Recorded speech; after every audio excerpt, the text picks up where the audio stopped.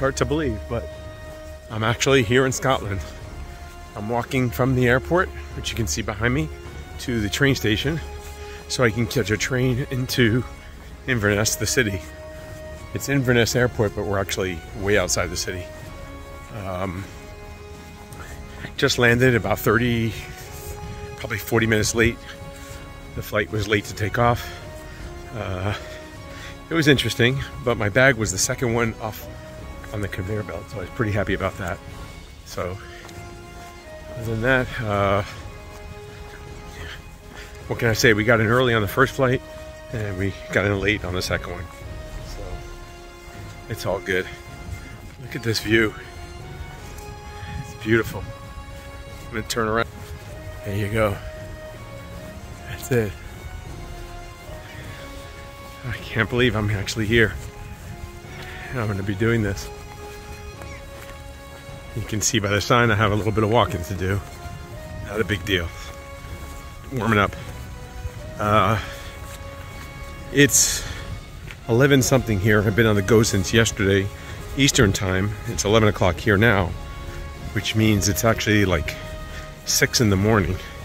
I slept very little on the first flight. I didn't sleep at all. The second flight I probably got maybe an hour. It broken up. There was a child on the plane that was not happy. And they have this nice paved walkway for you to go from the airport to the train station. It's a little bit of a distance. I think it was 1,400 yards. So you can do the math on that.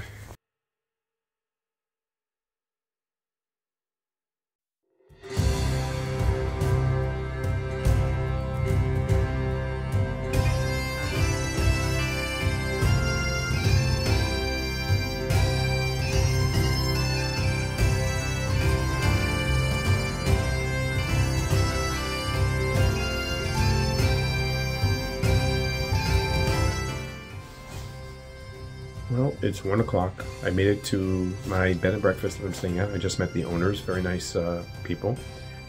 Gave me a little brief history of the area, not too much. The house itself, it's quite an old house. It's built in the 1800s. I got a map of the area and some advice on some sightseeing stuff. I think I'm going to go out and try and hit a couple of sites today. And then tomorrow I'll probably try to go to the outdoor store. I may hit it today if I pass by it. I do think I saw one close to the train station, but I wasn't sure and I was really concentrating on getting here. So I'll probably do a little sightseeing, maybe go out for dinner a little later. I am very messed up time-wise. It is 1 o'clock here. I got here about 15-20 minutes ago. We were talking a little bit and giving me the laydown of how it works here, maybe a little longer. But it's 8 o'clock at home. I have really not slept. I think I slept maybe an hour on the second flight. Unfortunately, there was a younger child who was really screaming and making a lot of noise. There were a lot of unhappy people on that flight.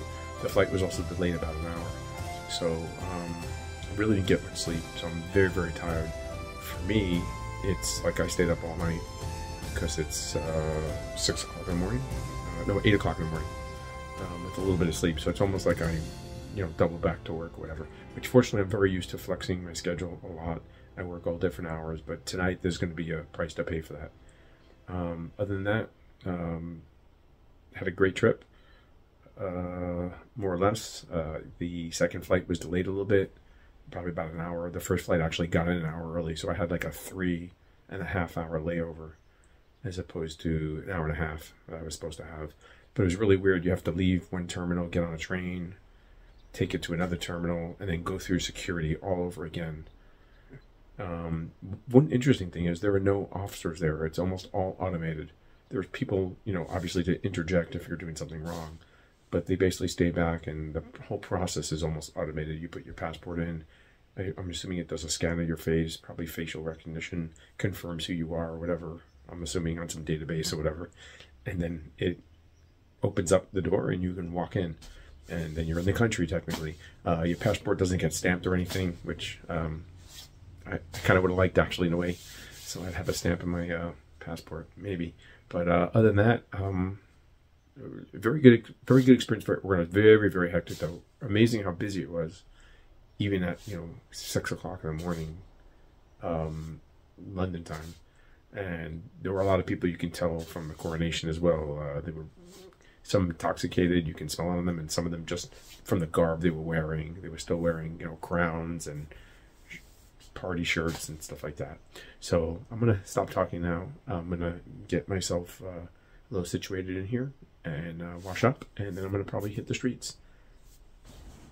And this is the Martin house. This is where I'll be staying for the next 2.5 days till Wednesday when I leave. So I just left there. I checked in with home, let them know I arrived safely, and I'm walking to a supermarket. I'm going to try and check it out to see if I can get some maybe meals to cook there that might be a little cheaper than the camping meals, which are like 5.5 pounds a piece.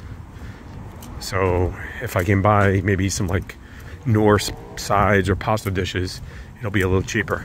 Got that beautiful church in front of me with the tall spire and the bridge. Got to also remember to look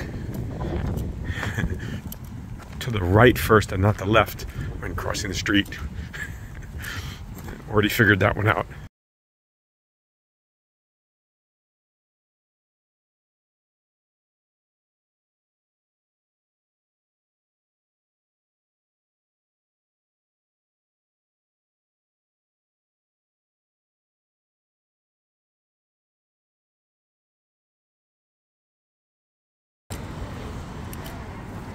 So I'm walking down the Ness River.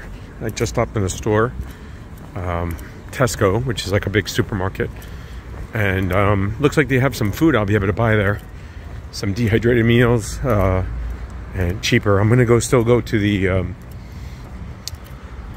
camping goods store tomorrow and see if I can get stuff there as well. But I may just buy a little less and buy some other meals to supplement it. I'm going to continue down this walkway, but I just bought my first Iron Brew, which is the national drink of Scotland. Basically, it's more popular than Coke here. It's supposed to be like an orange flavor, but to me it tastes almost like a bubble gum. Like a bubble gum and orange combined. It's not bad, but it's not something I would probably normally drink either. So, but I'm having one while I'm here.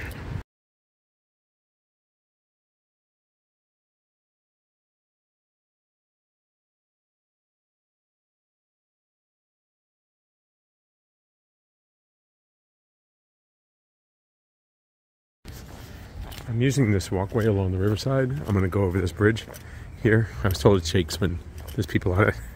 So, but I'm not going to, I may go a little further and then walk back this way. So, but nice to see area with like a promenade, I guess, for a walkway. And it seems to be very well used. I see a lot of families. There's some equivalent of food trucks up the road I just passed. About 5 food trucks. And there was also a store selling like snacks and ice cream. And people are out here enjoying the warmer weather, I guess, for Scotland. This area, they said it's been a really cold winter. But it's now quite warm in the 60s. But it's dropping, it's cooler. I didn't want to record with people walking toward me. But it's getting overcast now. The temperature's really dropping. You can definitely tell it's getting cooler. I was regretting the fact that I didn't bring my jacket with me. This is the River Ness. You can see there's an area in the middle where it's obviously you can stand up there. There's rocks, but you can see how turbulent it is over here. There's a pretty strong tide going out right now.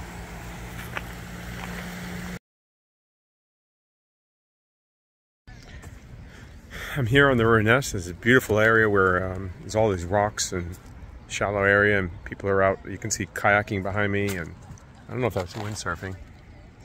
It's probably kayaking. But a family member has asked me to grab them a stone from my visit here, so I'm going to do that now. I was going to take it from when I started, but seeing as how this area is here now, I'm going to take one. And here's me picking a rock that I will be carrying back for a family member. And there it is. That's the rock that's going to be coming home with me. I'm still along the River Ness, Look at this beautiful field they have. There's mountains in the distance. Just absolutely great. And here's a company, I guess, that does kayaking. How you doing? Good.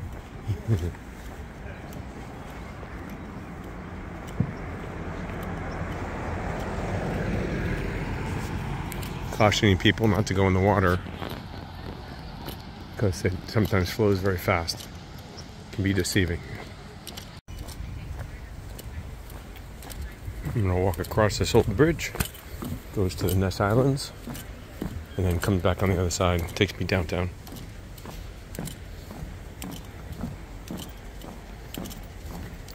Oh, wait.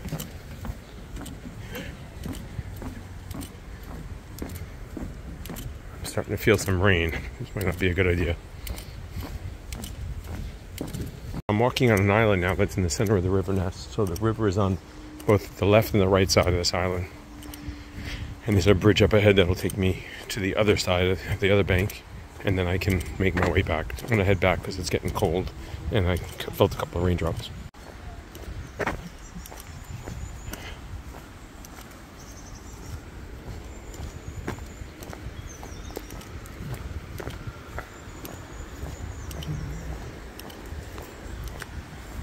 And as you just saw from that sign, this is the Great Glen Way.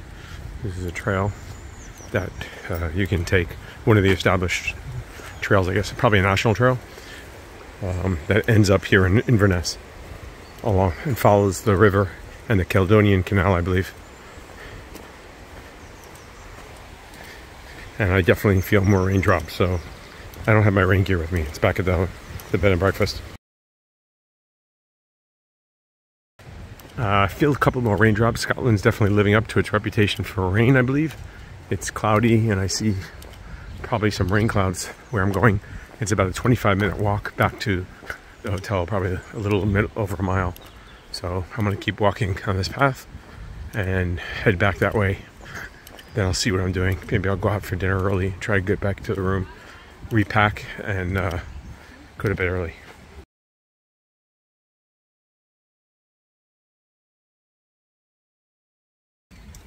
And from now on, the opposite bank. That's the bank where I took the rock from. And I'm walking back downtown. It's getting cloudier and the temperature's definitely dropping. It's feeling a little cold.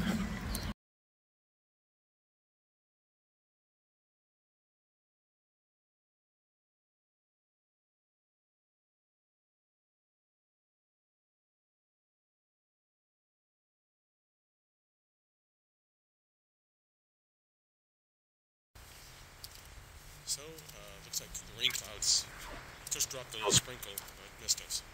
So, I'm gonna keep walking, do a little further walk, and explore a little bit. Then I'm probably gonna go back to the hotel, try and get some dinner maybe early, and then maybe do a little packing, but probably go to sleep early. Didn't have any success with all my shopping, but I definitely know I can go back to Tesco and get some good buys there. So I'll go tomorrow to do some more shopping.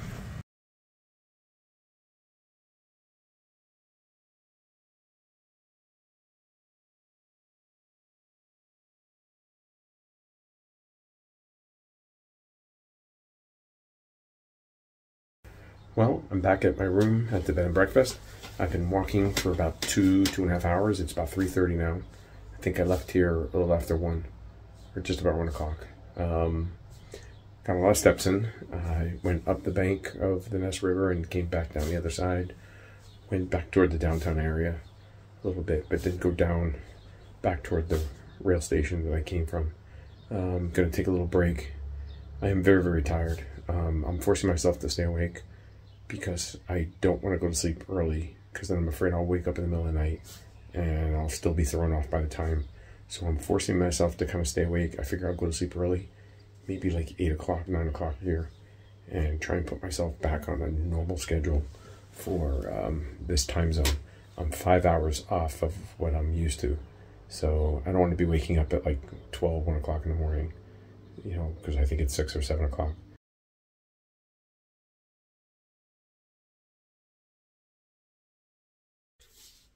Well, I'm back at the bed and breakfast after my dinner. a little walk. I went down another street or two and went through the marketplace. Most everything was closed. Unfortunately for me, when I planned this, I didn't know it was going to be Coronation Weekend. And I guess there's a holiday tomorrow as well. So a lot of businesses are going to be closed on Monday as well. So they'll open up on Tuesday. I will go to the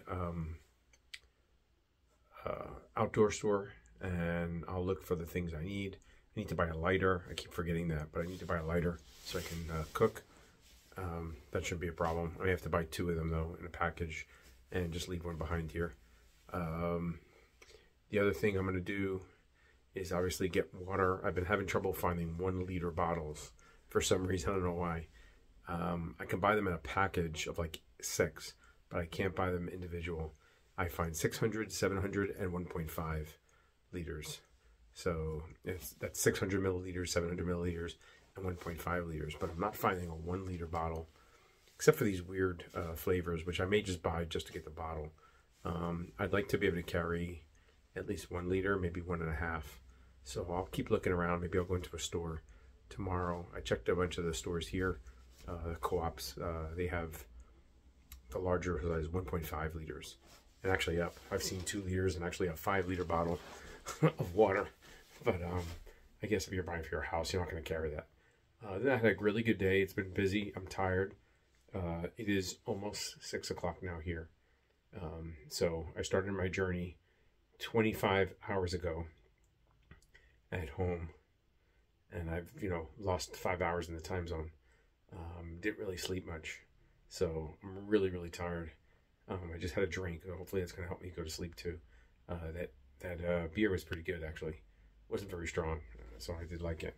I'm probably also very hungry and tired. I haven't had anything since this morning when I was on the plane. They gave us actually dinner and then breakfast because the flight was so long. It was 8.5 hour flight. Well, 7, more like 7.5, because we picked up a good tailwind. My flight was delayed this morning, like I said. So it's been a busy day. I've been on the go to do some walking and sightseeing. So that's good. I'm probably gonna not really mess with my gear too much. I have a feeling I'm gonna be up really early in the morning. Before I told them I would eat breakfast here, so I don't want to make them make breakfast and me not eat it. So I'll probably just repack my gear and go through it. Probably end up wearing the same clothes again tomorrow, and then maybe trying to wash them tomorrow and let them dry. I'll see how that goes. I did notice there's a laundromat around the corner, or cleaner. I don't know if there's a laundromat. I'm gonna look for that. I'll ask them. I don't know if they have. I don't know if they have clothes washing here, like a washer and dryer. But I'll ask. If not, I may just rinse out some stuff and let it dry. I don't know if it will in the room so much. May have to hang it outside. Just feet are a little sore. I've walked a lot today. Don't know how much I've walked, how many miles. I should have set my watch actually and seen how that worked. But I'm gonna charge everything up again. I've been charging up everything while I went out. So my GPS, my MP3 player, my light, my headlamp is all charged up. The only thing that's not charged up right now is my watch and my phone, which is charging right now. And I actually have my battery pack set on charge as well. And it looks like it doesn't show full yet. I don't know why, but it's been going almost all day. So, but I'll leave it overnight, let it charge. So everything should be fully charged for when I leave on Wednesday. Tomorrow I'm going to try and do some errands, like I said, go buy and get the groceries I need, the food I need. I might buy extra so I don't have to worry about it as much when I'm traveling, although I don't think food's going to be a problem. I can always find something. There's plenty of, like, they're not Knorr pasta sides, but they have other brands here, or ramen noodles or something similar. So, shouldn't be a problem. That's it. Long day, good day. It was nice walking around a little bit. There are a lot of sights to see here. There's a lot of history here, obviously. Some of it's kind of built up. Some history is obviously being replaced with new buildings and things like that. But the history is still here if you look for it. And I'll try and visit some of the places tomorrow as well. And I have Tuesday, so I have ample time. I guess I could have came a day later too, but I was worried at the time when I booked this, there was a lot of cancellations and pilot shortages, so I didn't know. I wanted to give myself an extra day or two just in case travel became a problem. But that's all I've got. So thank you so much. Hope you enjoyed the video.